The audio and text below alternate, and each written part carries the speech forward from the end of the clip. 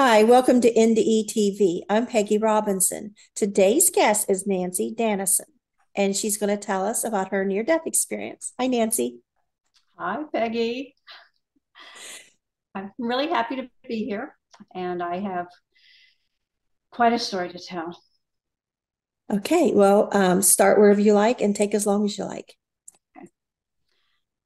I am an attorney. I was an attorney for 16 years. The first time I died, I have died three times, gone into the afterlife three times. I've had three in hospital near death experiences where I got out of the body and wandered around the hospital. I've had multiple out of body experiences, and I had a shared death experience with my mother where I, witnessed what she saw as she was dying. My first afterlife experience is what Einstein would call transcendental. It wasn't about me, it was about information. I think because all my life up until that point, I had been a seeker. I had asked a million questions. I wanted the truth. I wanted the knowledge. And that's what I got during my experience.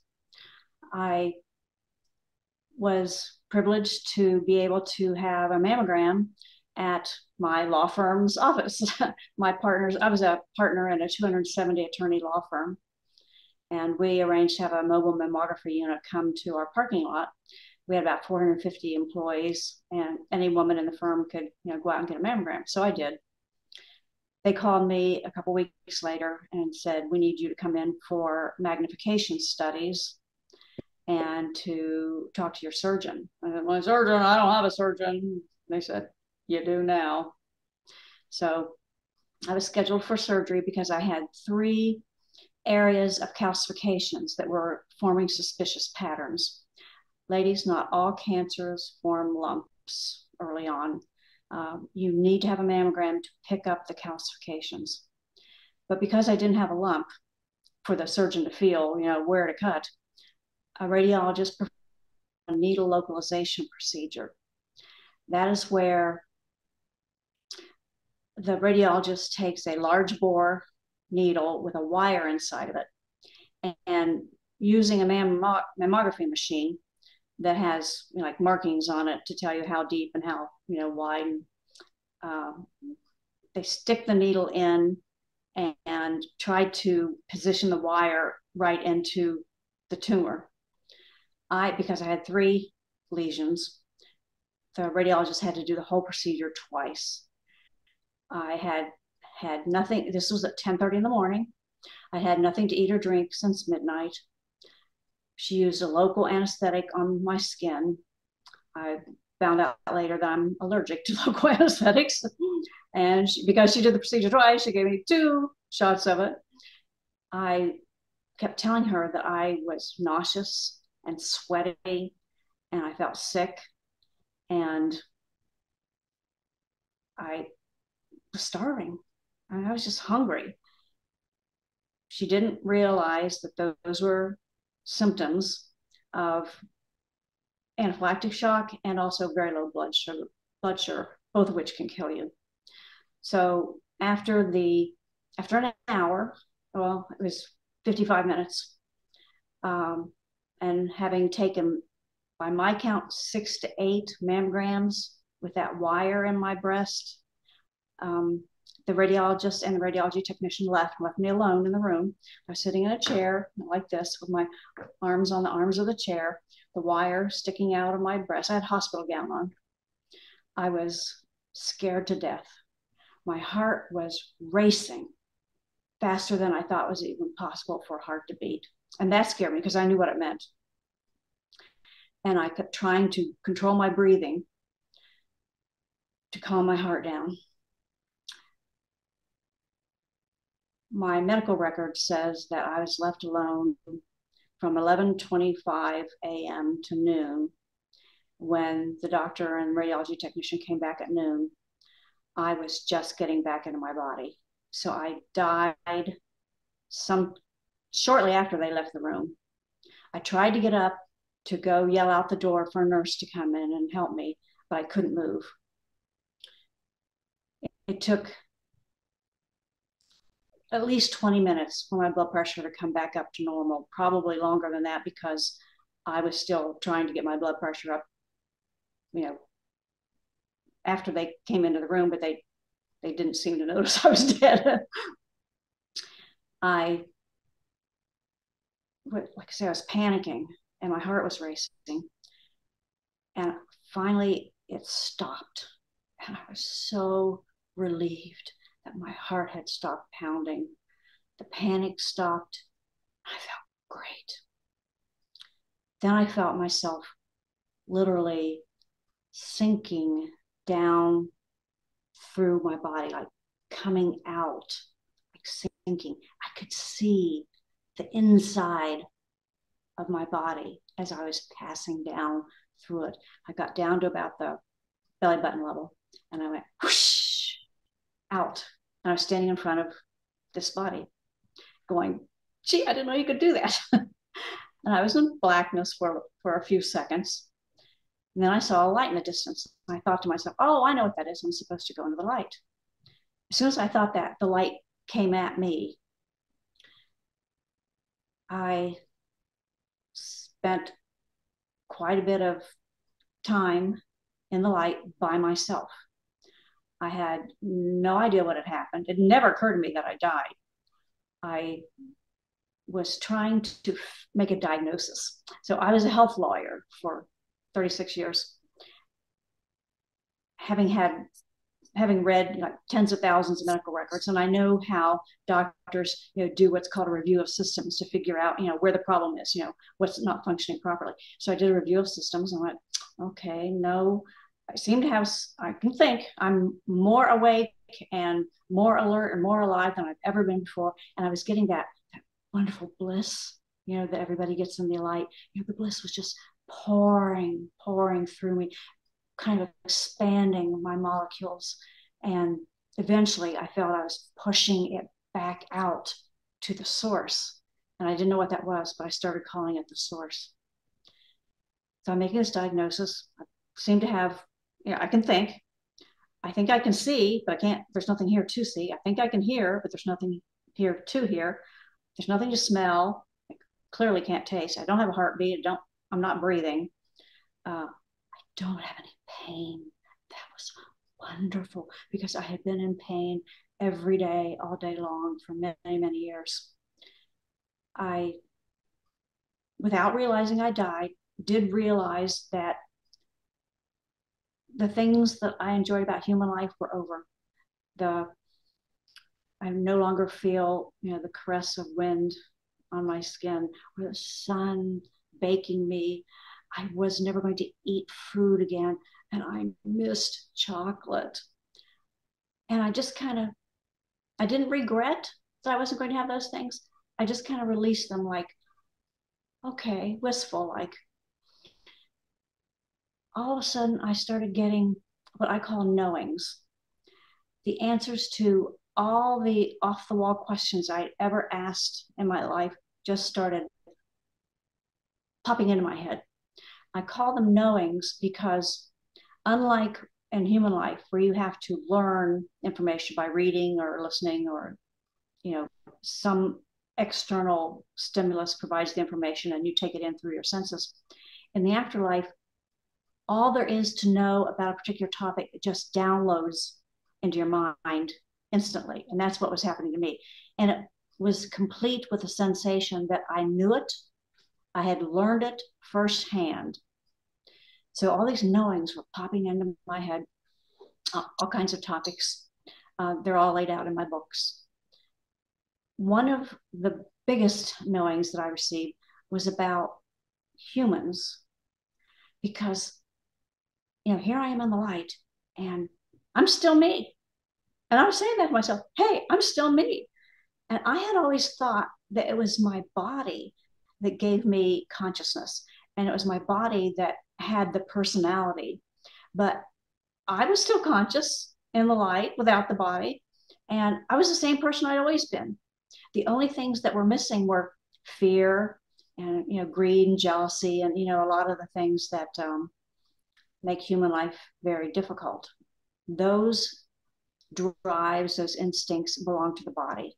And once the body's gone, those are gone.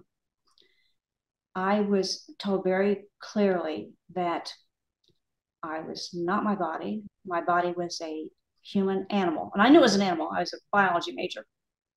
I have one degree in biology and another one in chemistry and another one in psychology. No, one degree in biology and chemistry together, and then another degree in psychology, and then a doctorate in law. So I was aware the human was an animal. I received kind of like side-by-side comparisons of what animal traits are, what human animal traits are, and what my natural spiritual traits are. And it was a vast difference. I had kind of a mini life review because I was shown that Nanci's life had been driven primarily by fear. A lot of what I had done, a lot of the choices I made, a lot of the decisions I'd made were out of fear. Fear that I would be wrong, fear that nobody would take care of me, fear that nobody would love me, fear that, I would lose clients, if there's anything to be afraid of, I was afraid of it. And I was ashamed. I was ashamed that I had put so much emphasis on trying to be a success in humans' eyes.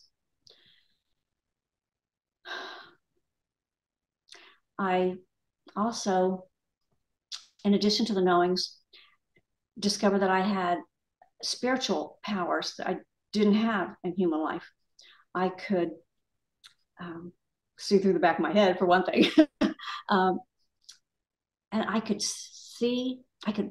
objectively perceive myself and see myself thinking, and then step back and be a whole person in front of myself and also behind myself, observing myself thinking.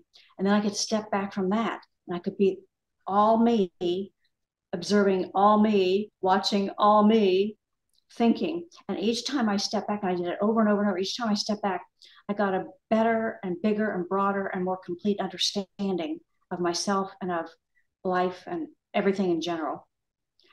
I call that multiple simultaneous levels of awareness. I realized that time did not exist, that, where I was, it wasn't governed by time.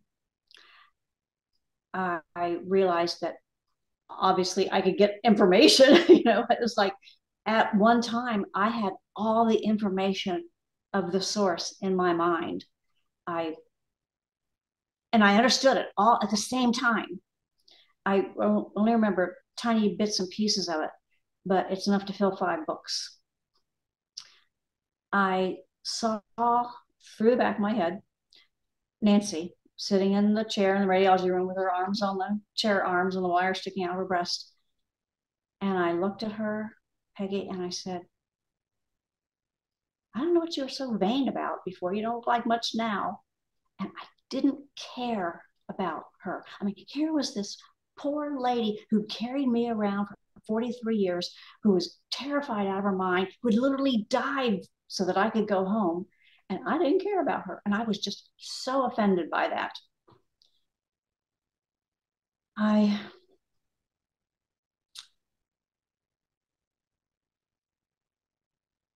Then I kind of got an inkling that I might have died, because I saw her down there in the mammography room and I'm in the light.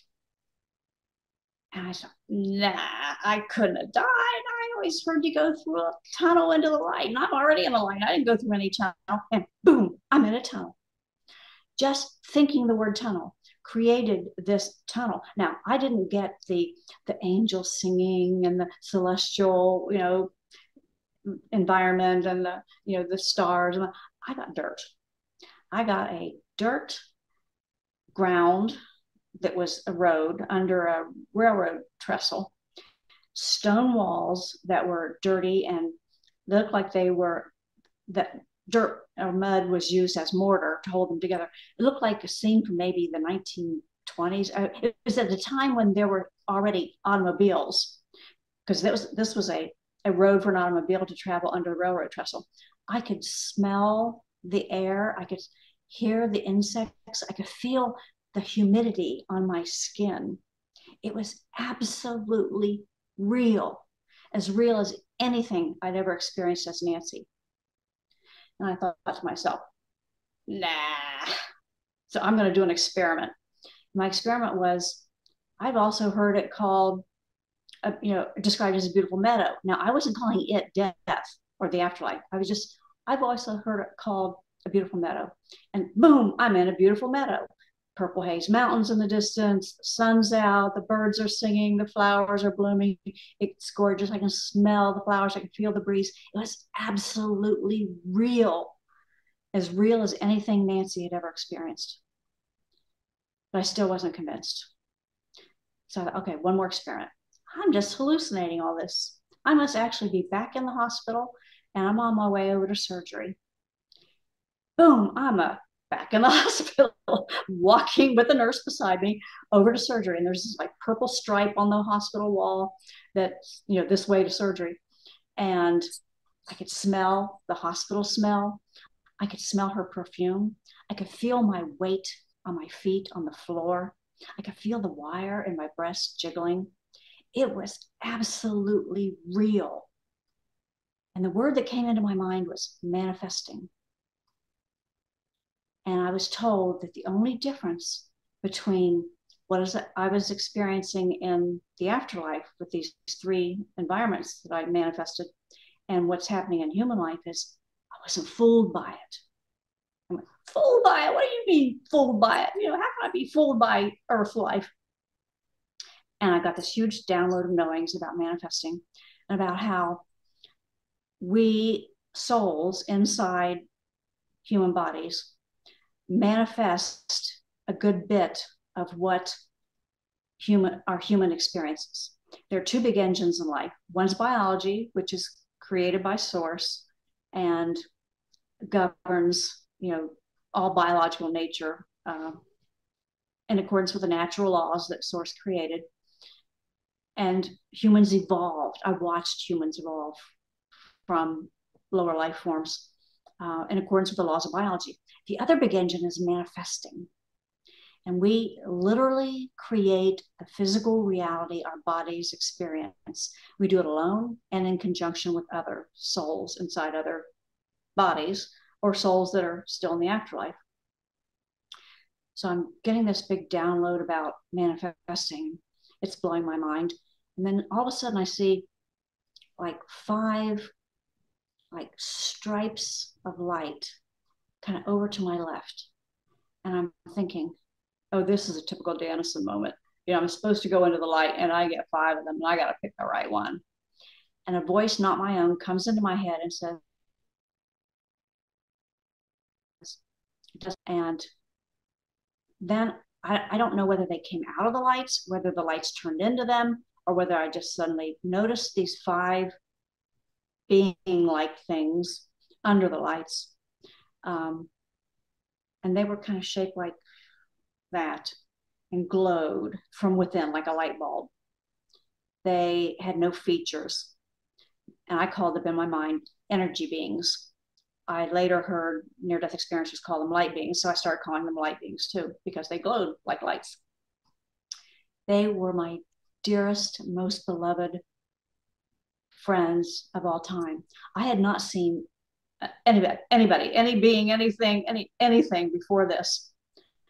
I wasn't met by my deceased father or grandparents or sister or anybody. There was no welcoming party from me until I saw these 5 beloved light being friends. And I knew I was home when I saw them. They said to me, we ran ahead of the rest of us. And I knew when they said the rest of us, they meant what humans call God. They told me that they couldn't wait to hear, what happened. And so they were communicating with me using telepathy. And they wanted to know, tell us everything. And they told me that they thought it was hilarious that I had volunteered to come into human life, into Nanci's body at the time I did, because I always made a terrible human. And yeah, that's what I thought. it's true. I do make a terrible human. So I then had a deeper life review with them. It was kind of like all the events of Nanci's life were on this huge bubble around me, and they were sliding on the outside of the bubble. The events were sliding on the outside of the bubble, kind of like when you see a soap bubble, and sparkles kind of slide around and colors kind of slide around the outside of the soap bubble. That's what was happening. One of the beings was inside the soap bubble with me, and I got the impression that that was the rest of me, that the memories that I was not able to carry in Nanci were in this being that was beside me. The other, pardon me, it always tears me up. The other four light beings, I call them my light guys now.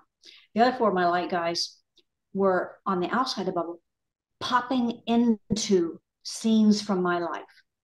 They were able to get inside Nanci's life and experience what she was experiencing. And they could do it either as me or they could do it as themselves. And they were just popping in and out, sampling my life to get a firsthand knowledge of what I had experienced. I was also kind of like going through a replay of Nanci's life, and I noticed that it included every single bit of sensory data that the body had taken in. Like I could remember flying and seeing all the skies. I'd seen out the cockpit of my little tiny airplane that I was flying.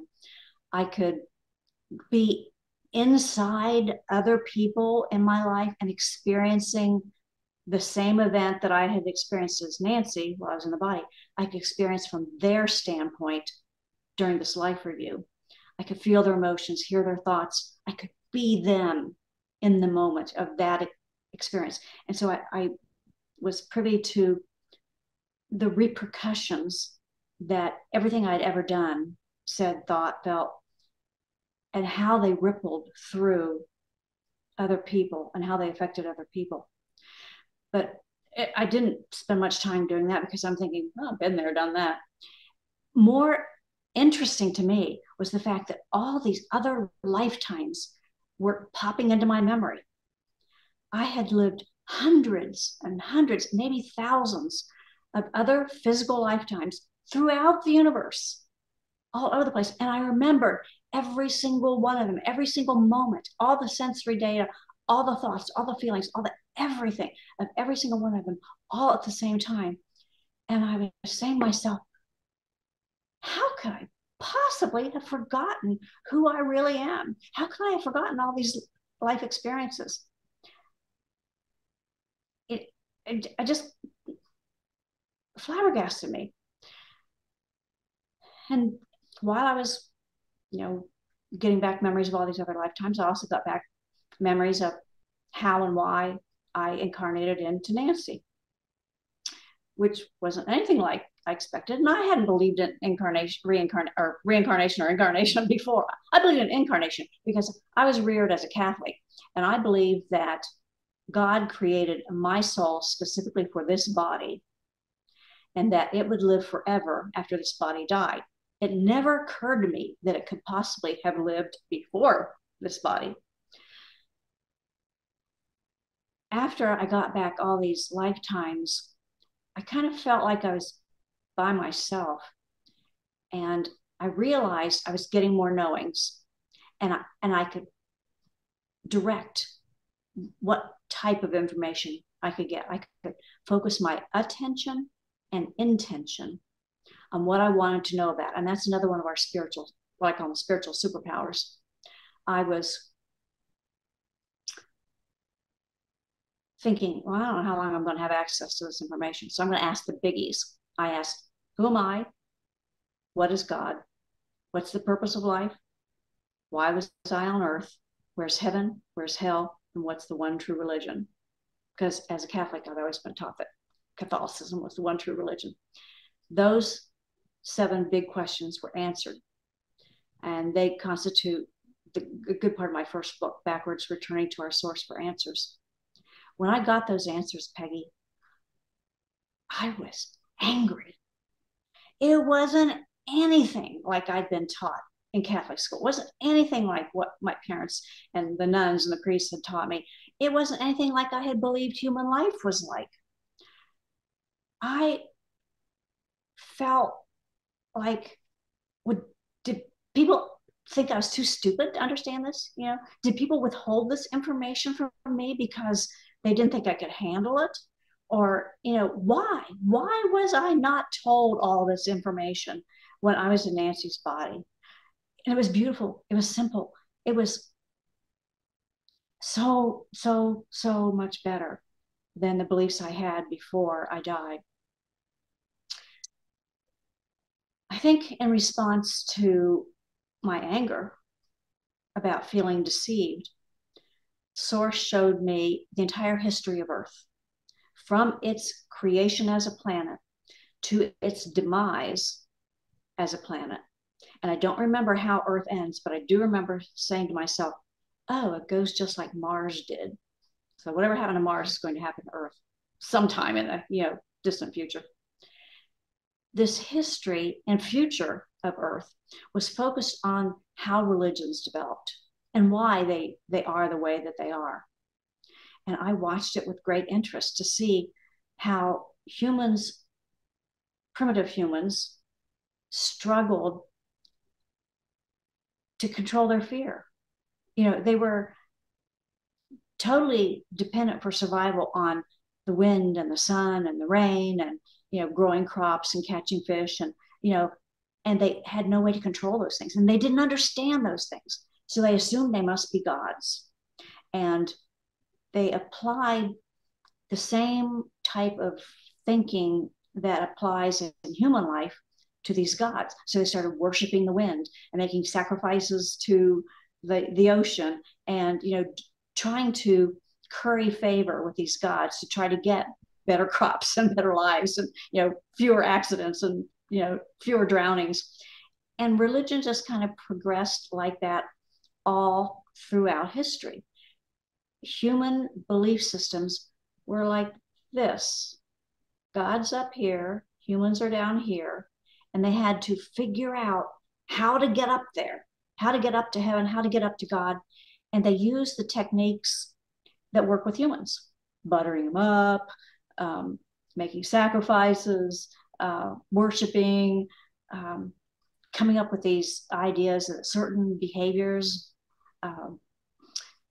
upset or angered the gods. And so they made up a bunch of behavior rules, some of which are, we laugh at them now, but we have the same kind of ridiculous behavior rules now. When I was in Catholic schools, we weren't allowed to eat meat on Fridays.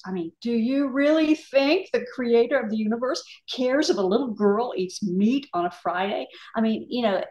It's fear-based. It's all fear-based, and it's projecting human ways of thinking onto God in the afterlife. Along the same theories of, well, when you're a hammer, everything looks like a nail. When you're a human, the only framework that you have to understand things that are really outside of human life is to apply human thinking to them.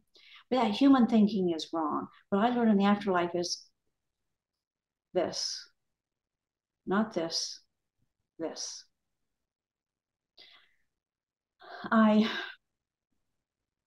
After I saw this history and future, I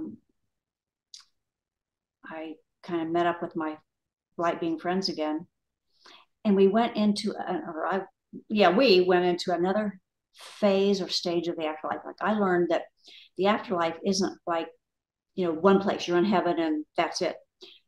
It has stages, just like human life has stages. Baby, toddler, teenager, old guy. The afterlife has stages like that too, and you get to pick what stage you want to be in. We can pick to be in the incarnation stage or the reincarnation stage. We can also pick to be in what I call the virtual reality stage, and that's what I went into next after the history. I was able to, actually, I was told I had to learn and to remember and get comfortable with merging myself, my energy, into my light being friends. Remember I said in my life review, they were popping into my life. I had to learn how to do that. And they told me telepathically that before we could go forward to the rest of us, I had to learn and be comfortable with being a multiple being entity. So I spent a lot of time like merging myself into one or more or all five of my light being friends and living snippets of their physical lives. And I could do it either as them or as myself. And so I spent a lot of time doing that. It was so cool. I mean, I just, but then once I got to the point where I was comfortable with it, we moved forward through Source's energy. And I came to know Source as this huge energy field that has personality and character traits. And there's no visualization to it. I mean, there was no visual aspect to my intimate knowledge of Source, but that feeling of bliss that we get when we first enter the light and the afterlife, that's Source. That's Source's energy. That's how we experience Source, because its primary character trait and characteristic is unconditional love. So my five friends and I were kind of like moving through, the best I can describe it is like a corona of the sun, just through layer after layer of energy toward the core of this source, energy source. I've heard other NDEers describe it as, like an ocean or through layers of stars or star fields. There, like I said, there's no real description because it's not at all human-like. But as I was moving through these layers of Source's energy, I got to the point where I got to watch creation of the universe. I saw creation from before the universe existed. I watched, I felt, I listened, I participated in creating the universe. I saw Source, the energy field, basically alone, exploring its own nature, testing out what it could do and its limits. And one of the things it decided to do, and I don't know if this has happened many times or I just saw this once, Source decided to create a physical matter universe to explore. And it imagined and expelled huge quantities of energy within its own energy field, within its own self, that evolved into what we call the universe. It, formatted this energy and then imposed what we call the laws of nature on it as ways for the energy to interact and to develop over time. And so everything in the universe evolved. Source did not create stars or planets or people or things. It just created the imagination and the laws of nature that then evolved into the physical universe that humans know today. I watched planet Earth evolve again from dust and rocks, and I watched the laws of nature, like gravity and molecular cohesion and chemical reactions and the rules of biology all come together to form this beautiful, verdant, green, amazing planet. I watched the creatures develop from basically chemicals. I watched humans evolve from lower life forms, and I swore to myself I'd remember what the quote missing link is. There really isn't any missing link. It's just humans don't understand how humans developed. I had seen, when I was watching the history of Earth, that there are three. The word that was used was epoch, E-P-O-C-H. There were only maybe a dozen English words used in my entire experience, and one of them was epoch. And I had seen in the history of Earth that it had three developmental stages or three epochs. We're currently in the second one. And the first one was when we had the humans that I watched develop from lower life forms. There were humans that existed before the species we have now. They existed in semi-sophisticated cities, kind of like Atlantis, not Atlantis itself, but kind of like that. And then all that civilization was wiped out, and the Earth was re-terraformed, and humans started over again as a species a second time. I was told and shown there's a third species of humans in the works right now, and it's not like you can tell who's the different species. Maybe the DNA is, like one DNA pair or one matched pair of something different than the current species, but it's enough to be called a new species if it were ever studied and determined what those characteristics were. Anyway, I watched all of this evolve and grow, and I was getting knowings like in my ear about what was happening.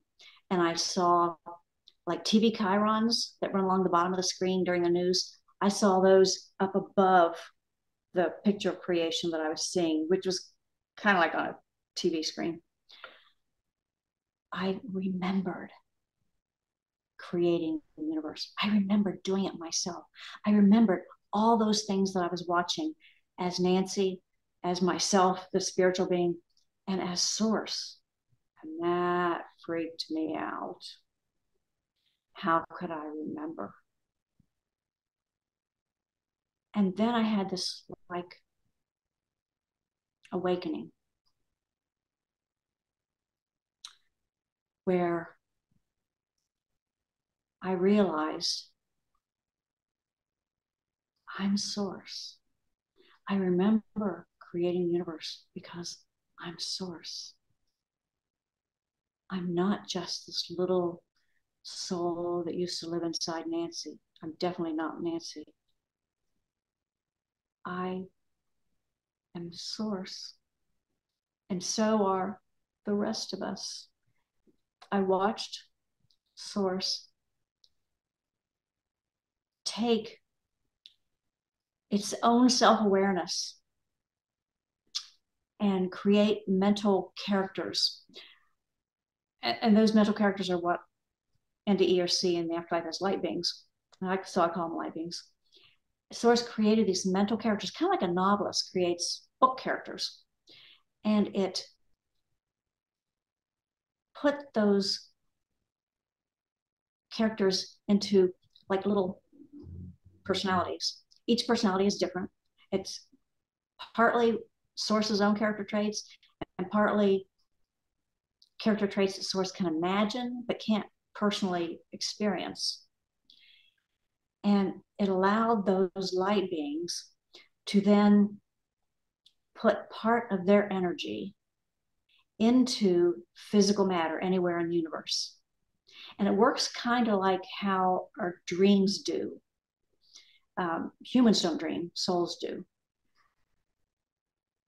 This is the knowing that I got.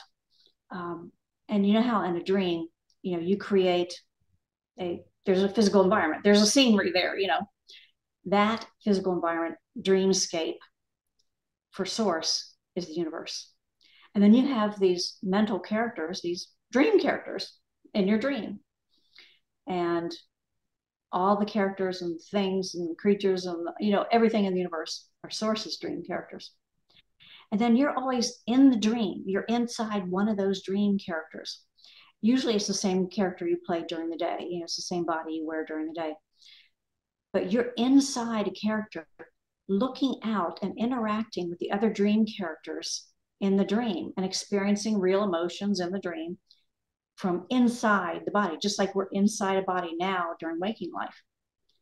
That's what Source did. And the reason we can do that is because we are Source. Source put its own self-awareness, its own consciousness through these light being personalities into physical matter so that it could experience everything that each one of these light beings could imagine from inside physical matter. Source is all knowing, has all the intellectual knowledge that could ever exist. What it felt was missing was the sensations. It wanted to feel the emotions and the sensations of all the things it could imagine. And I feel used. I'm sorry. I feel used all of a sudden. You know what I mean? Like that's exactly what I thought. That's exactly what I thought. So when I awakened and realized that I was source, I said, "You mean I'm just here for entertainment value?" That all that suffering that Nanci went through for all those 43 years was entertainment. I felt used. Yeah. And then this huge bolus of love engulfed me. And I became aware that I had it all wrong, that I was never alone. I was never Nanci. I was never cast out there having to work my way to heaven by following rules I didn't understand and I didn't know if they were right anyway. I was never alone, never unloved, never forgotten, not for a moment, never anything but source, and that I chose to incarnate into Nanci. And I chose to manifest all those experiences she had, including the painful ones and the sorrowful ones. And I wasn't being used, I was choosing. And I expanded myself from just the little soul that I had been inside Nanci to this huge volume of energy that I call source. And I could feel the rest of us who were just like me. And I had been saying ever since I watched, the history and future of Earth, I had been saying to myself, somebody ought to tell those people down there. Somebody ought to tell those people down there. And I was angry that, I didn't know these things before I died. And I figured that there are other people down on Earth who didn't know these things either. And so I thought the only right thing to do was for Source to tell those people down there. And the next thing I know, I'm back into Nanci's body saying, I didn't mean me. I think somebody got to tell those people. I don't want to tell myself, And so I'm, I feel like I'm literally in a whirlwind, slowly going back to Nanci's body. And when I realized what was happening, I got the impression that I had accepted a mission to tell those people. So my mission was to tell my experiences and what I learned in the afterlife to anyone who would listen, and to experience unconditional love on behalf of Nanci, so that Nanci could feel what I was feeling without her. So as I'm, going back into Nanci's body, I'm memorizing. I'm trying to memorize everything that I had learned, everything I experienced, so I could tell those people. And my light being friends were like around me going, love is all that matters. Love is all that really matters. And I'm saying, shut up, I'm trying to memorize the stuff. And they wouldn't, and I wouldn't. And I remembered as much as I could. It's funny how we tell those voices to shut up, isn't it? Yeah, like they really would. So I got back like into the proximity of Nanci's body, and I'm saying, I'm not going in there. I mean, her body was cold and wet and heavy and clay-like and smelly and disgusting, and I wasn't going in there. I wasn't going to give up the ability to float freely. I wasn't going to give up all the information I was trying to memorize. I wasn't going to give up being who I really am, to go back to that little tiny personality that I used to be in Nanci's body. But I was going back anyway. And I fought it. So it took a long time. The radiologist and the radiology technician were already back in the room. So it was at least a half an hour later. And they had the mammography films up on the view box back in the room, you know, reading them. And the radiologist was drawing a little diagram on the back of the radiology mammogram films to the surgeons, basically saying, cut here. And I slowly percolated back into the body. And at the point where I could feel like there was a space between my hearing and the ears, and a space between my seeing and the eyes, I could just barely move the mouth. And I said, I passed out. And the doctor turned around and looked at me. She comes over and she says, do you know who you are? I said, oh, yeah, I know who I am. Do you know where you are? I said, mammo room. I could barely move the lips. And she said, do you know who I am? And Peggy, she was not only my radiologist for this procedure, she was a client. I was in a client hospital when this happened. And I said, you look familiar, but I can't place you. And that's when she knew I'd at least been unconscious. So they called a nurse from out in the hallway who came in and took my blood pressure. And this whole time I'm saying, I'm starving. I'm starving. And she took my blood pressure and I heard her say 60 over palp. And that means the top number was registering, the bottom number wasn't. Normal is 120 over 80. I was 60 over palp. A little while later, she took my blood pressure again, and it was 90 over 75 or 90 over 70, something like that. That second number was recorded in my medical record because at that number, it's believed there's no brain damage. If they had recorded the first number, it would have been obvious that I had died and I had brain damage. And so they were doing, or the doctor was doing, what I taught all my doctors' clients to do: only document as much in your medical record as is necessary for continuity of care, to cover your own ass in case of malpractice, and to justify your billing code. So they didn't put anything in there that could create liability for the hospital. I mean, if you're going to kill somebody, don't kill the lawyer. Don't make it the lawyer for the hospital. But anyway, so the medical record says it took about another 20 minutes for my blood pressure to come up to normal. And I'm still saying, I'm starving. And I kept telling the nurse, you know, I've got low blood sugar. Test my blood sugar. She finally did. And it was 60. And normal is around 100. So she started me on an IV of dextrose, you know, which is basically sugar water. And believe it or not, Peggy, they shipped me over to surgery.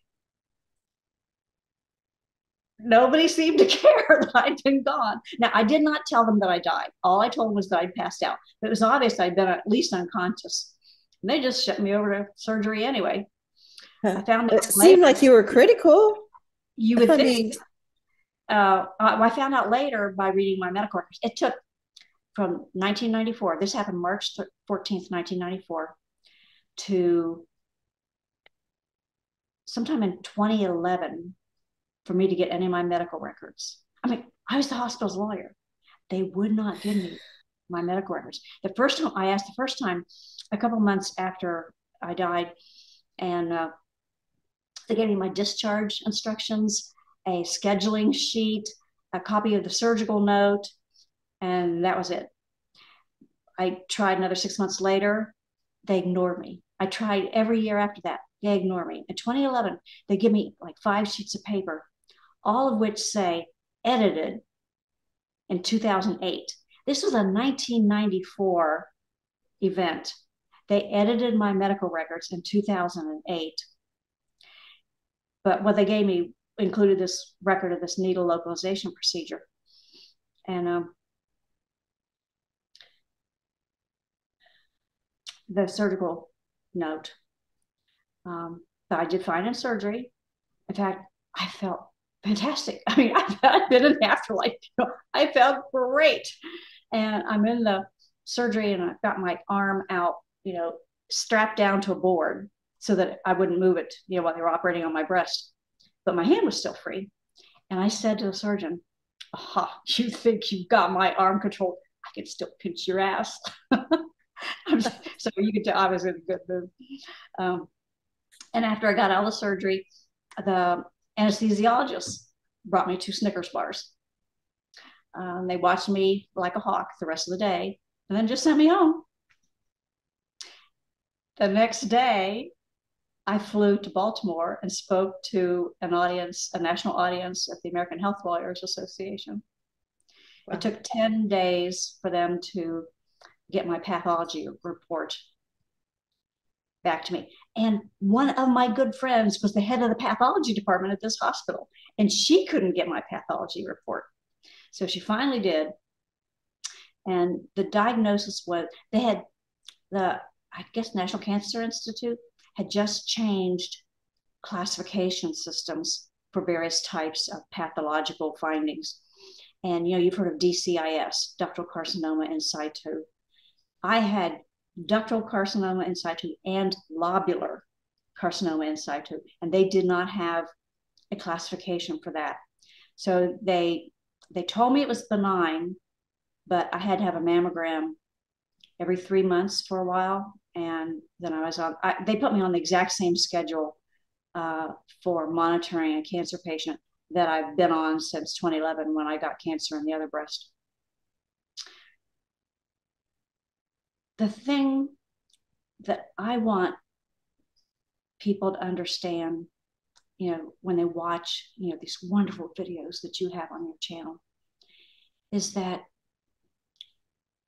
near-death and afterlife experiencers have brought the greatest gift of all time to us, to all of us.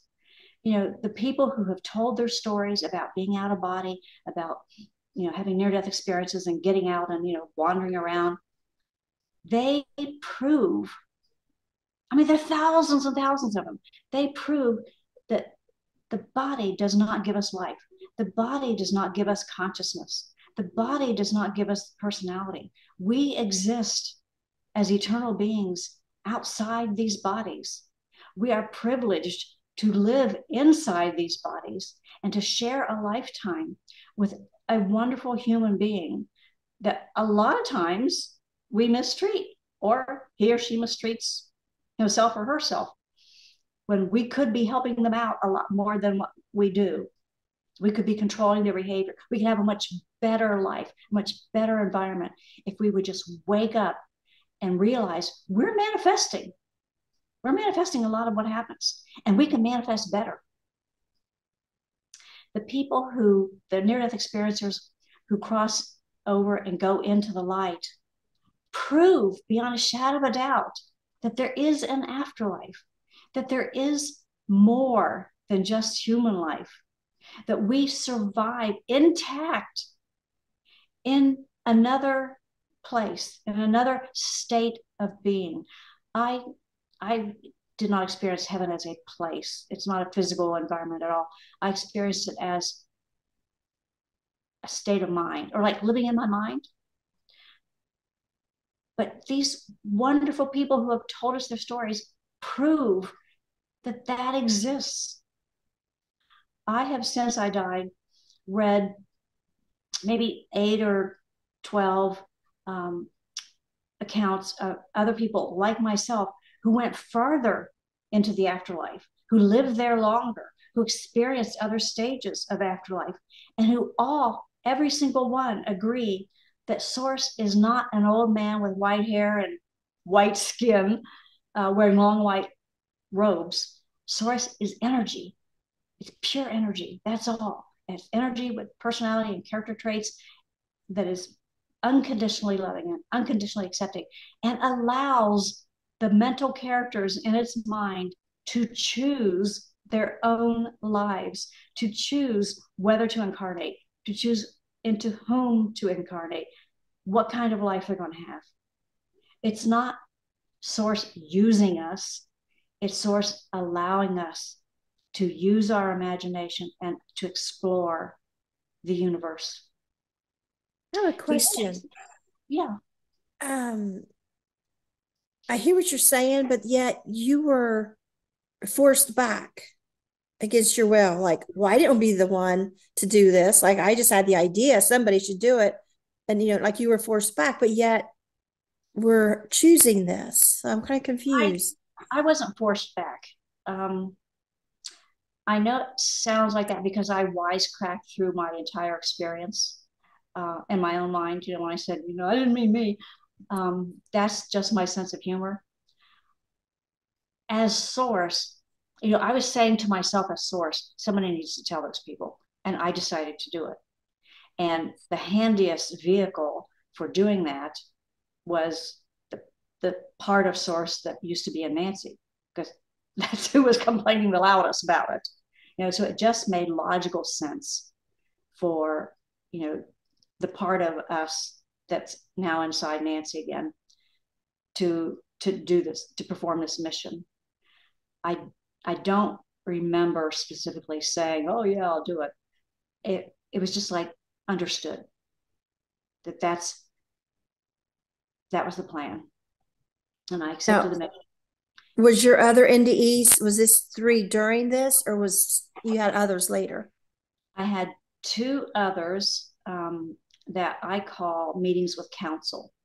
My understanding is when you've accepted a mission, an incarnated life, there are light beings who watch over you and monitor, what you do and look out for you. And so I met the first time with my counsel. And a lot of times, like when a near death experiencer feels like they're being judged, that they come before some kind of tribunal and they're being judged, those are council meetings. And it's not really a judgment. You're not like judged for what you did or failed to do. It's more like, hey, we're keeping track of you and you're not doing your mission. So that first meeting I had with my council, they basically said, hey, you're not telling anybody. you agreed that you're going to go back to human earth and you're going to tell people everything. And I wasn't doing it. So it was just kind of like a wake up call. The second one was another meeting with my council. Nanci was dying or had died. I don't know which. They basically said, Nanci's dying. You have a choice. You haven't completed your mission, but if you don't want to, you don't have to do it. You can come home. No harm, no foul. Or in lawyers' language, no breach of contract. Or you can choose to stay with Nanci. If you choose to stay, the two of you will suffer for the rest of her natural life. So I'm thinking,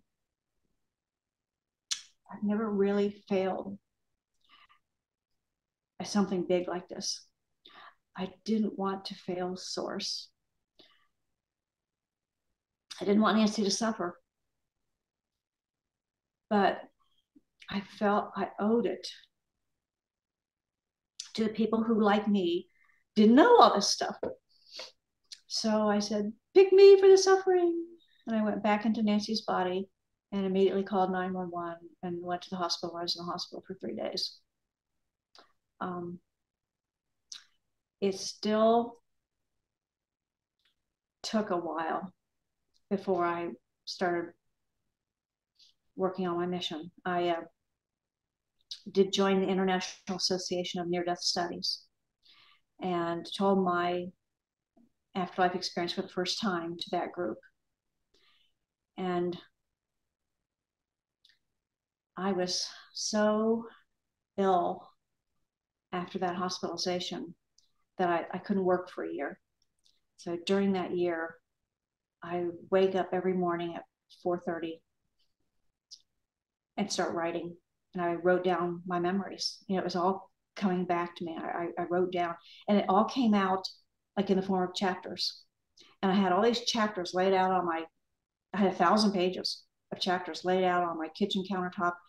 And what am I supposed to do with this? And one morning I woke up with tables of contents for 3 different books for all the 1,000 chapters. And it took a while to get them published. But Were you worried about your reputation as an attorney? What people would think of you to talk about something so taboo? yeah, that's why I didn't tell anybody. I After that first council meeting where they kind of slapped me up the side of the head and said, get with the program, I left my firm. I thought, if I'm going to crash and burn, I don't want to take my partners down with me. I also thought I would have a lot more freedom, to be me outside of that environment where it's a good old boys network and you're expected to act and do, certain things. I thought, I would be happier. And I was a lot happier after I left the firm. And I continued to practice law. And I came out as a near death experiencer. And I did lose a few clients when I left the firm, some of whom told me they thought I was a flake. But most people didn't care. So it's worked out. And I got stage 3 metastatic breast cancer in 2011.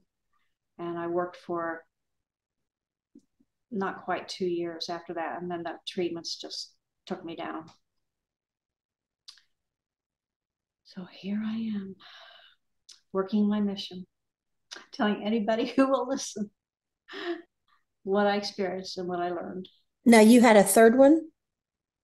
The third one was the second council meeting where Okay. that was dying, and I called 911, went to the hospital. And then I had 3 near-death experiences in the hospital. The first one was that same hospitalization where Nanci was dying, and I met with my counsel. When I got to the hospital, I had that exact same sensation of being somewhere inside my body, but not able to, really manipulate her. I could barely move the lips and talk. And I told the doctor, I'm having a hard time staying in the body, and I'm having a hard time talking. He said, you're doing just fine. And he sent me down for an MRI. And while I was laying on a gurney out in the hallway, waiting my turn to go into the MRI machine, I sat up out of the body and looked around, and I saw the ER doctor through a couple of walls running down to me with an IV in his hand. And he said, I figured out what's wrong with you. You have critically low blood sodium. And so I was in the hospital 3 days to slowly bring my blood sodium back up to normal level. And then the other 2 near-death experiences in the hospital were, one was during my first surgery in 2019 for cancer, and the other was during my second surgery. And both of those, the other people around, the operating room confirmed, what I saw. And the second one, my anesthesiologist came to visit me after the second round of surgery. She came to visit me in the hospital, which they don't usually do. But I talked to her for 45 minutes before my first surgery. And then I requested her for my second round of surgery. And she came in off her, off time to do my surgery. Maybe she came in to see me, and I told her what I had seen in the operating room. She goes, that's exactly what happened. And I said, and I heard somebody say, wow, that's a beautiful scar. And she goes, yeah, I said that. I said, I know you did. I saw you. And so, those 3 in hospital NDEs were verified by the people around me. The big one in 1994, I was alone. I was alone in that room. I was still out of the body when the radiologist and radiology technician came back, and they were not inclined to indicate how badly I was doing in the medical record. And you also had a shared death experience with your mother? Yes. While she was dying, I was holding her hand, and we had practice isn't the right word, but it's, we had talked about death, and she'd had a near-death experience, and I talked about mine, and she shared hers. And so we kind of, talked about, what to expect. So when she was dying, I was holding her hand, and I could see her, I could see what she was seeing. And she got out of the body and went into darkness. And it scared her. And I told her, don't be afraid of the darkness. Just look around for the light. So she was in the darkness, and she was panicking, and she was looking around for the light, and she didn't see it. And so she got back into the body, or she tried to get back in the body, and she flitted around the room. Like she was just flying around the room. And I thought I was the only one that could see her doing that. But as she got around to the other side of the room, the priest went, as she went by him, and he said, "She's out. Did you know that?" I said, "I know that." But I thought that was so strange when he said, "She's out." She went back into the body, and then the second time she went into the darkness, she looked for the light, and she found it. And frankly, I let go of her hand before she saw the light, because I was afraid she'd take me with her, and I had a mission. And she's come back to me in dreams many times, and sometimes she's wanting to take me with her. But Peggy, I struggled so much with Nanci after I got back into the body. She was aware. She knew I'd been gone and that I came back. And she was aware that I'm separate from her. And she has been terrified that I will leave her again and she will die. And so I promised her back in 1994, I won't leave you until you're ready. And that's the other reason why at that second council meeting, I said, pick me for the suffering. Nanci hadn't given me an indication that she was ready to go. So I felt obligated to go back to her and stay with her until she was ready, regardless of what happened. Are you negative blood? No. Okay. And your mother's not, that you know where? No. Okay. I just was curious when you said your mom had NDE too. I just wondered if something, I've just done these little polls, and like 85% of NDEers are negative blood, just in my little polls. And so I just been kind of curious, especially if there's a family history of NDEs. Just wondering. Yeah. So when you were talking earlier, this little slogan come to mind. It was like, what do I do? Right? It's like, stop accepting and start manifesting. It's kind of like the gist of what you were saying. Like, instead of accepting the way a person is or a situation is, instead of just accepting it and being miserable, is to manifest, to create something better. Yeah, I got three big knowings about manifesting. One of them was when I was actually manifesting those environments, but I got one before that, and one while I was in source. The one before that, I was told, it was a knowing that all I got, or all I remember of it, was humans really don't understand manifesting. And I remember thinking to myself, what's that to me? Then I started manifesting myself in the afterlife, and then I got that big bolus of knowing about everything's manifested. And then when I was in source, I got more information. That's one of, oh God, there were 50 bazillion things I learned in the afterlife. One of them is that we understand more as we go through different phases. Like the phase of eternal life from which we incarnate is a fairly ignorant phase. We have access to what I call universal knowledge. We have access to all the knowings we could ever want, but we don't understand them very well. It's not until we're actually ready to awaken as source that we get full understanding. And these 8 or 10, I've never counted them, other afterlife experiencers who are like myself, who experience source as energy, every one of them agree that we are source. We collectively are source. Part of source separates itself out and goes down and plants itself into physical matter somewhere in the universe as a soul. And then when that physical matter says bye-bye, we go back and become source again. So that's what I mean by this is what life is. It's all one circle. It's not this. This is human thinking. This is source's reality. We are all one consciousness. The bodies are manifested by source. The souls are source and self-awareness.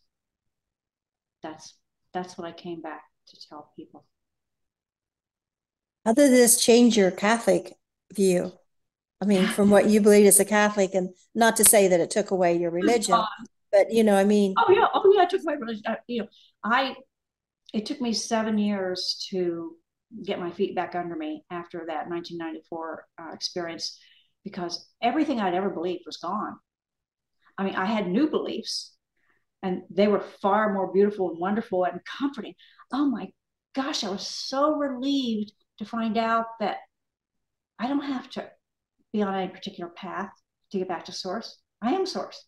I don't have to watch my P's and Q's. I'm not going to be judged. And now I'm not going to go out and kill somebody or do things that I wouldn't approve of from my own personal moral values. But it just took the weight off of me of always trying to figure out what's the right thing to do, what's the best thing to do, how do I stay on my path, how do I not sin, all that was just gone. So I tell people now, religion is about faith. Faith is when you believe something with absolutely no proof that it is true. I have knowledge. I don't need faith. yeah. So I said after mine is like before my NDE, I believed in God.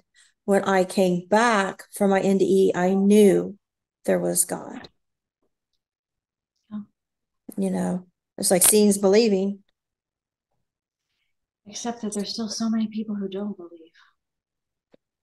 Yeah. And, as we mentioned before, I introduced you, is we both agree people just aren't getting this. They can watch 100 of these, 1,000 of these NDEs, but I really don't think they're getting it. Well, in that big download of information I got about humans and what they're like, they're animals. They're really no different than dogs or cats or horses or pigs or cows or lions and tigers. Humans are predatory. They are superstitious. They are fearful. They need a comfort zone, and they get very fearful of anything that challenges their comfort zone, because they're survival. Humans, like other animals, are geared for survival. That's all they're interested in. And so when you take knowledge about eternal life, about the universe, about source, and give it to somebody who's in a little comfort zone that they've created, over their lifetime, that's, religious or spiritual beliefs or whatever it is that they've come to believe, that's a real threat to their comfort. That's scary. It scared me. I mean, I spent the first 2 years back in this body not wanting to believe it. I wanted my Catholic religion back because that was my comfort zone. Mm-hmm. I did not want to believe the truth. I knew it was truth, but I had a hard time accepting it. So I don't blame anybody who's not willing to accept it. What I tell people is, you'll see. And one of my readers told me once, well, Nanci, if I believe everything you're saying, the worst that can happen to me is I'll just go back and be source. If I no, if he doesn't believe everything I say, the worst that can happen to him is he'll go back and be source. But if he doesn't believe religion, the worst thing that can happen to him is he can go to hell. He says, so I'm going to hedge my bets. and go with religion. But, when I ask my 7 questions, where's hell? There's no hell. And I, in fact, when I watched the creation of the universe as source and as myself, I saw that there was nothing but source before the universe was created. There was no hell. There were no creatures, there were no things, no demons, no nothing. There was nothing out there. And then source created the universe and did not create a Satan or a hell or a devil or demons or. Yeah. And if nothing else, I hope these stories wake people up to things like you told your doctor you're leaving your body. I'm leaving my body. He's like, you're okay. All of us need to start to see that as a red flag. If you're ever feeling like you're leaving your body, or that you're floating, or you've had any kind of experience, start to use that as a red flag. Am I okay physically? What is happening here? And don't dismiss it if just because your doctor dismisses it or everybody else around you dismisses it. We need to, like, when I was at 25 and I wanted to pick up that blue ball in my lap as they're pushing me down through the emergency room in a wheelchair. And I lost contact with my body.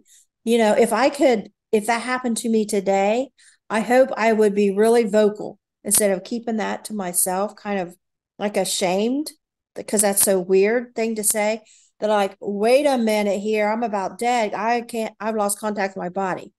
And a couple of years ago, I was at the dentist office, and they just give me this little numbing thing for my tooth. No laughing gas as the other dentist office used to do. And all of a sudden, I was like, what did you put in that? Did you give me some narcotic? And they like, no, why? It's just numbing. I said, because I'm floating here. It's just like you just gave me a narcotic and I'm just really out of myself. And they started checking my blood pressure. My blood pressure is always low, was now real high and climbing. So they called the squad and thought I was having a heart attack. Because I'm fat, everybody thinks I'm having a heart attack. My heart's good. But in the medical community, every time I have a high blood pressure or something, like, she must be having a heart attack. I'm like, honestly, they've checked my heart. It's really good. But so they rushed me down, and so they, rushed me in this gurney in the emergency room thinking I'm having this heart attack. And I said, if this is what a heart attack feels like, then I've been misinformed, because I thought it was painful. I said, I'm the opposite of pain. I'm just so like woozy, not woozy, but I'm floating. I feel no anxiety. I feel no pain. I feel like I'm kind of floating here out of my body. And they all kind of laugh, says, well, you're fine then. But, but then I'm thinking, am I fine? Because my experience tells me if I'm kind of floating out of my body, something's not good here. And all they did was give me a numbing thing. So I just think after, like, you've had one NDE, it seems like we're more likely to have another. We're more likely to have out of body. We're more likely to have this shared death experience. We're more likely to be set up now to have these things. And I just think anybody that's had an NDE needs to be aware that that might not be just a one-time thing. Like, it's almost like a crack in an egg is opened, and this might, like, we have this connection now, and Yeah, voices may come in and tell us things. Those guides, those spirits, wherever they are, we had connection with on the other side. It's like the dial's turned up. We're going to hear that better, louder now, clearer. yeah, I've been back in the afterlife a few times, while I was still in Nanci's body. Like, I had another life review while during meditation. I mean, I started out meditating, and I was back in the afterlife having a life review that included Nanci's future. And then when I was writing my book, Backwards Beliefs, I was back in the afterlife, and I got this huge download of knowings about that was everything that humans had ever written, every homework paper, every slip of paper that you stick on the refrigerator, every phone message, every book, every play, everything that had ever been written in all human life, had it all in my mind all at one time. And when I got back into my body after that, I felt like I'd been electrocuted. it took a long time to get over that. So I totally agree with you that the afterlife's a state of awareness. And once you've reached a certain state of awareness, you can go back there. You can reach that state of awareness again. It's not a place. It's a And what state of. amazes me too, like every movie or, anytime anybody dies, um, you see them like the light just go out of their eyes. So they stop moving and they say they're gone. And then we have scientists thinking this is all brain and body. Is like, we intuitively know when someone's gone. We know something just left here. Something that existed no longer exists. But yet it seems to be such a mystery that, where does consciousness come from? And, it's in the brain and all this stuff. It's like, but just watch, the act of someone just, they're dead. Oh, they're gone. Like, my mother-in-law, when she passed, like, oh, she's gone now. And you just visualize this person has just like walked out of the room. Mm-hmm. But yet, well, I don't know why science is so hung up on, oh, this is just brain and it's chemical and all this stuff. And then when they come back, you take this gas of air and they're telling this story. It's like, why is it so unbelievable? You just know they were gone. So where were they? And now they're back. They're back in the body. Why is it so hard to understand that this soul just leaves and comes back or leaves and now they're gone? And then that is not the body. The body's still laying there. The brain is still in the head. So I don't know if I'm making sense, but. Well, you are making sense, but there's a huge field of medical research, near-death experiences. And in my next book, I'm going to cover actually kind of what you just said. I have chapters on the afterlife experiencers who, like myself, went very deep into the afterlife, who lived there, who went much farther than the average near-death experience. And I learned in the afterlife that see, I always wanted to be a scientist. I was going to go to medical school. So I think that's why I got this information, that scientists are generally fearful people. They use science as a comfort food. They create theories that are inside the box, and then they prove their theory, and that keeps them in their box. And they don't ever get outside the box because they're uncomfortable with that. But their job is to bring us knowledge and information about the physical world. So they're doing their job. They're advancing mankind, and they're advancing knowledge by doing their job studying the physical world. They look at it as it's not their job to study the spiritual world, and that makes sense to me. What doesn't make sense to me is that all these NDE researchers who believe the human-like afterlife experiences, but they don't believe the ones that are not human-like. Now, I know why it is that way, because they're thinking like animals. But, most afterlife experiences, the person will describe, gardens or meadows or crystal. Those are all manifestations. Those are the soul. See, we manifest every moment of human life or physical life. And we don't stop manifesting just because we get out of the body. So we start manifesting instantly once we're out of the body. And we manifest into physical reality what we truly and deeply believe. So a person who truly and deeply believes in Jesus will manifest the apparition of Jesus when they cross over. Somebody who truly and deeply believes in Buddha will manifest the apparition of Buddha when they cross over. Somebody who truly and deeply believes that heaven is a beautiful garden with wonderful music will manifest that. Those manifestations disappear if you're there long enough. Just like those 3 manifestations I created, they disappeared. And the manifestations that other near-death experiencers have would disappear too if they were there longer. They just weren't there very long. They weren't long enough to get. They weren't there long enough to get past that stage. It would be nice if us NDEers could get together and have a class action lawsuit, not for money and damages, but for awareness to the medical community that we need at least on when a person comes into the ER or the doctor's office and being triaged, that to add that one question, have you had a spiritual experience recently?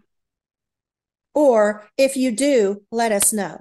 Because, so many times people feel, well, I'm about to leave my body. I feel like I'm dying. And we just get dismissed. Those feelings are just dismissed. Just like me at 25 in 1986, I could not bring the words out of my mouth to save my life and tell my doctor I was just in heaven accepting it. And now I'm back and you want to discharge me and send me home. I couldn't say that. Send me All I to could Yeah, all I could say was, he says, you're fine. There's nothing wrong with you. Well, I knew that wasn't true because I was just dead in heaven. No, I mean, I respected your doctor's opinion, but but I couldn't have the words to say that because I thought they'd put me in a psych ward. So I just said, I'm not going home. And he looked at my husband like, what's wrong with her? And he said, well, if it make you feel better, you can spend the night since you live an hour away. He says, there's nothing wrong with you. So he walked away. Today, if a woman come in with those same symptoms, if she knew the stuff we're talking about, it would be nice if she would be able to say what I couldn't then. Wait a minute. I had one of those near death experience things in your hallway. So I'm about dead here. So you need to do some more tests right now, because, be able to verbalize and have the language.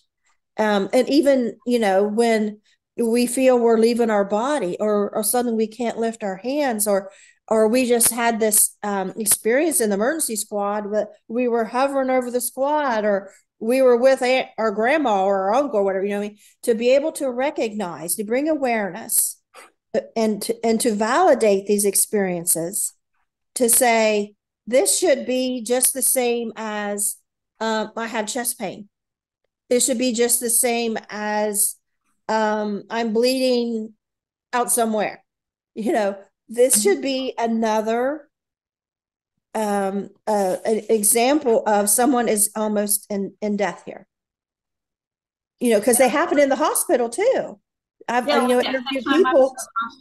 Yeah, like you're in the hospital and you have this experience. I'm getting out of my body, and so the doctor figures, oh, there must be something wrong with their brain. They're not getting it.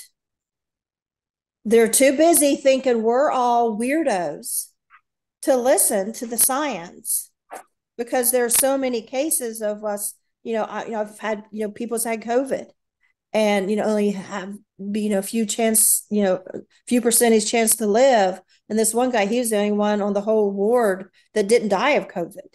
And they've had this experience and they come back, but they were not able to communicate with the nurses to alert them.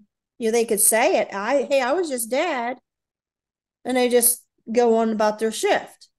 It seems like there needs to be a bell being rung here saying, doctor, this patient just said he just felt like he was dead. He had some experience.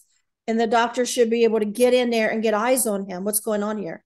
That should be an alert, but it's not. It's a roll the eyes, dismiss, you're fine. Like they told you, you're fine. And these are alerts that they're just missing. Well, the very brave doctors like, Bruce Grayson and Jeff Long and Sam Parnia and, the whole raft of them that are in IONS, they've done research, they've documented, they've proven that this is a real phenomenon, and they still have trouble convincing their medical peers. So, the work's being done. It's just, like I told you before, humans have comfort zones and they don't want those comfort zones challenged, even to hear something better, even to hear something more comforting. They just don't want change. I just wish that we could get this stuff in universities and not in a parapsychology, not in, with witchcraft, but to actual, study when you had this experience, was you able to communicate with any medical personnel then did they change how they were treating you based on that? And then you went on and died, where maybe this could have been prevented if somebody would have listened. I died when I was left alone during that needle localization procedure.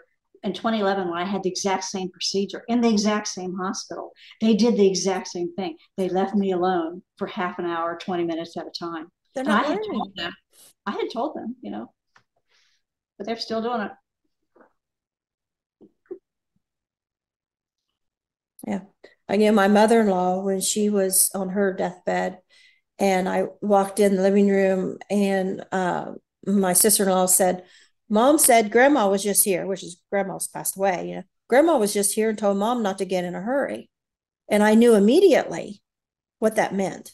I knew we were on short time here, where I'm sure if she was in a hospital, they wouldn't consider that as anything significant. Well, I think it was a symptom of dementia. Yeah. Lower her morphine drip or whatever. But then again, so many nurses do know this stuff, because I've been in hospitals with various people visiting, and we get talking to the nurses, and they're very well aware of these things. I think ER doctors and anesthesiologists are more aware too. It's like my breast cancer surgeon, who did all 3 rounds of surgery, still says I hallucinated.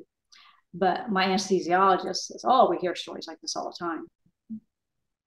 A few years ago, I went to my doctor's office. I took my husband with me. And after my exam, and the nurse is still in the room, I said, there's been something I've been wanting to tell you for 30 years. And he said, well, you better tell me then. So I told him the brief version of my NDE, because he's the one that did my dual pregnancy surgery, that said that I was fine. And the next morning he realized I had internal bleeding, everywhere.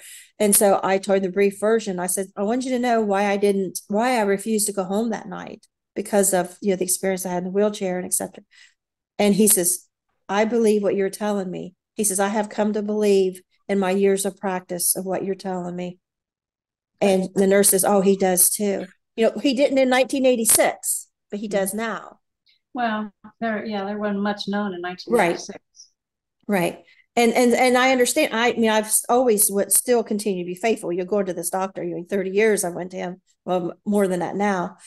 Because I don't blame him, because he told me, he says, Peggy, both twins were in the uterus when I was at his office before, he did ultrasound. So for me to come in and say, I think it's a dual pregnancy, is not. I did an ultrasound. But when he did the ultrasound while I was in the hospital the next morning, he saw that one baby was in uterus, the other was trapped in the tube.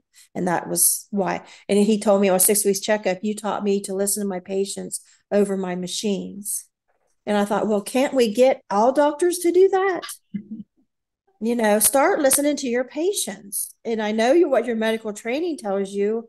And, but if they're saying that they just was out of their body or had some supernatural experience, or I feel like I'm about to die, listen, take another closer look. Because we do get those, I don't want to say even intuitions, because they're not even that. They're experiences. They give us knowledge that no doctor can have, that we couldn't even have if we hadn't had it. Yeah. Well, Peggy, I got to go eat lunch. Okay. All right. Well, thank you. It's been very interesting. So I hope somebody hears this, that maybe if they have an experience, they will, maybe it'll save somebody's life, that they'll speak up. Hope so too. All right. Thank you. Thank you, Peggy. Bye.